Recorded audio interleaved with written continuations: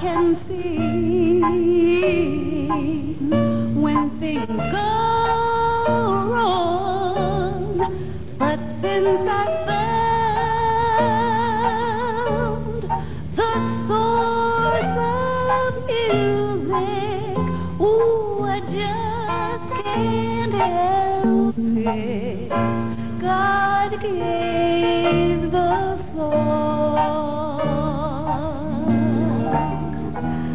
Come walk with me through fields and forests. You'll climb the hills, and we'll still hear that song. For even here, resound with music. They just can't help it. God gave the song. Yes, God gave the song. God gave the song. It's always been with us. And you know, it came to us a long, long time ago in a manger in Bethlehem. It was a simple song, a simple, lovely song given to every man. But right from the start, some tried to ignore it.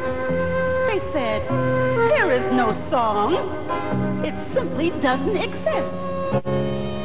And others, well, they just tried to change the tune. But so many were jealous of it. So they made plans against it. They thought, that song is getting to be just a little too popular. Too many people want to hear what that song has to say. We must do something to put an end to it.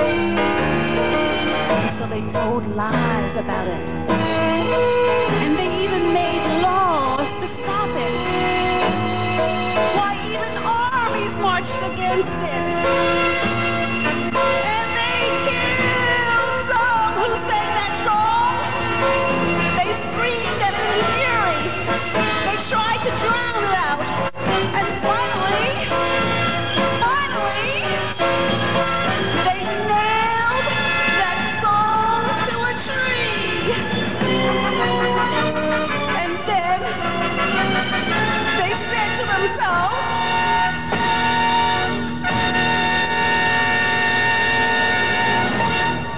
there, that should take care of that.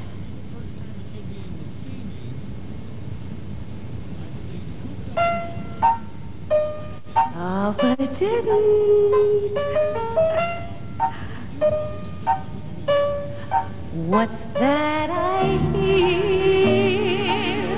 I still hear that music day after day. That song goes on. For once you know the source of music, you'll always hear it. God gave the song. So come on and join